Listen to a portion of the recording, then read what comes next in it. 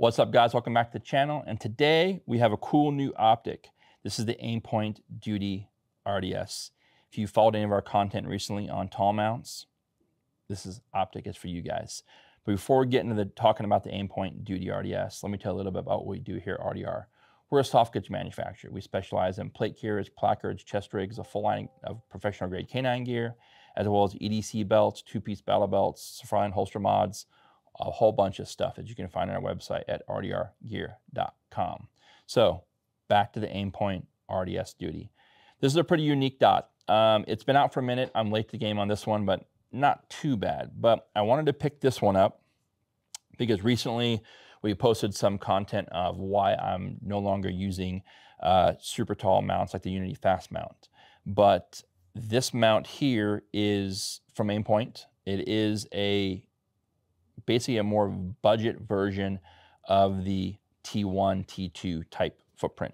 It comes with its own mount, front cap, rear cap, and we're going to talk a little bit about why this cap is not clear and this cap is clear. So we'll talk about that in a minute.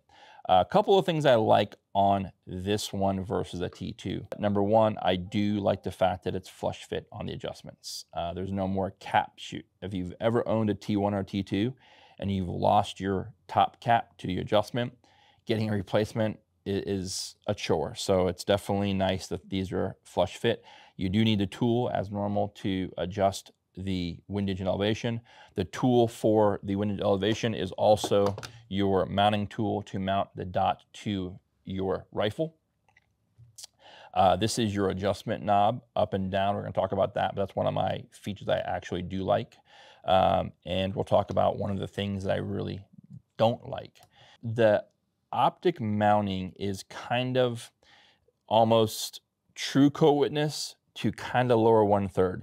But for regular Joes like us, that's probably kind of a hindrance. There's a couple, I know T-Rex Arms made a conversion chart for it that you can go to their website. I believe they have it on their website posted, so all the different mounts. Because even though this is a mount that comes with the Duty RDS, it is a standard T2 footprint. It's just slightly taller. If you look down this area here, let me give you the overhead. This area right through here, it's slightly taller than a standard T2 or T1.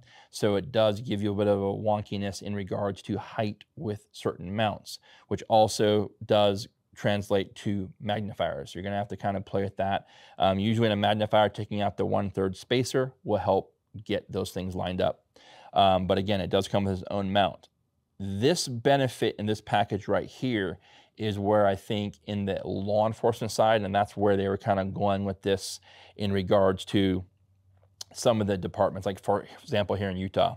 For here in Utah, a department that's running a red dot on a rifle has to be able to co-witness the irons and the red dot in the same time. So when you run your flip up irons, you must be able to co-witness all three together. By having this mount in the position that it's in and the kind of true co-witness / minor lower 1/3, when you run this dot, you are dead on the money. So you're hovering over a front post. Once you kind of drop your head down, you are now 100% co-witness between front sight, rear sight, and dot. So that's one of the benefits in regards to this particular design. I think that's where they were going with the features, because one of the other features that this dot has that I feel that was driven towards law enforcement is the fact that the front cap is occluded, meaning that it is not clear like the rear cap. As you guys can see this here, this one is clear, this one is black. So if you are running these, for example, you get the rifle out of the car and you go to, I'm dead on the money, and you'll see in today's video, we're shooting and making hits with the cap closed. And by it being occluded, once you pick that rifle up, you are still, oh, you can run it and now you're good to go. And that is simply just a reason I feel that this was designed for the law enforcement aspect, because it might be closed in the cruiser, roof rack, whatever case may be, and simply having that closed, you're gonna look right through it, no issue whatsoever. I also look at the button design. If you looked at any T2 in the past, to adjust it, we had to come off the gun and go to here, right? Having the adjustments right here, I can simply come off the gun. If I'm on fire control, I can come back and I can adjust my brightness to whatever I need. I can bump it, turn it on, whatever. It's right here I can stay on the gun and simply be ready to roll and adjust my brightness as I need. So that's something that I feel this dot, as many products out there, I feel this really, as in the name, Aimpoint Duty, this is the consumer market, was the law enforcement side of things, or someone who just wanted a rifle that wasn't really truly going to have a dot that was much taller in regards to the mounts. I really like this for simply if you were not into anything taller for night vision or heads up. You do have kind of a more on the stock, so to speak, but you aren't up here and you don't have that kind of hovering cheek weld per se. You have a good stock placement. Stock is in the pocket of the shoulder. You're going to head down a little bit, but you still have a decent upright head display, but not as much as maybe a tall mount or a 187, 193, etc. But at the end of the day, if you were looking for a patrol duty optic for your duty rifle as a patrolman, patrol woman, patrol person, what do you want to call it, this would be the way to go. Price point for these, street price, you're looking $520, $525-ish. So that's with the dot, caps, and mount. So you're good to go there. Battery life, you're on 30,000 hours. I think they say on setting 7. Most people, for daytime brightness, you're probably going to be 8, maybe 9. So you might be a smidge lower, but still a ton of hours on battery life. And again, all you need out the box, ready to go. Aimpoint Duty for $550, considering a T2 is, or $525 to $550, I think it is, considering a T2 is over $800. And you don't get a mount with that usually. This is a great option to look at, as I mentioned earlier, especially for anybody working in law enforcement, or simply just wants a high quality optic for a little less money. Now, there's gonna be the guys out there who are gonna say, oh, look at Holosun, look at, you know, all the other lower mount optics. Absolutely. There are other optics well under that $500 price point. You also have to understand what you're getting with Aimpoint.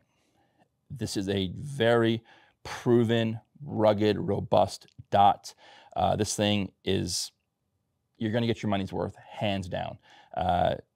Again, if you are wanting to go cheaper, you have options. That's your choice. But if you are a professional who's carrying a rifle as part of your job, going to something that's a little more proven like an Aimpoint might be a better solution. It's definitely my suggestion for you. But if you're budget conscious, do due diligence, shop, find a dot that works for you. If you've seen me run other rifles, the Holosun 403R is one of those optics out there that you can get. But again, Aimpoint has a track record and you can't go wrong with that optic. So guys, that is the Aimpoint RDS Duty. I'm a fan. I could definitely say this is the optic for that professional end user at a budget price point. If you made it this far in the video, guys, like, share, comment, subscribe, especially. That helps me and Crispy out in our content creation for the YouTube channel. It also will help your YouTube algorithm show you more content like this and other two-way friendly channels. So until next time, be well, take care.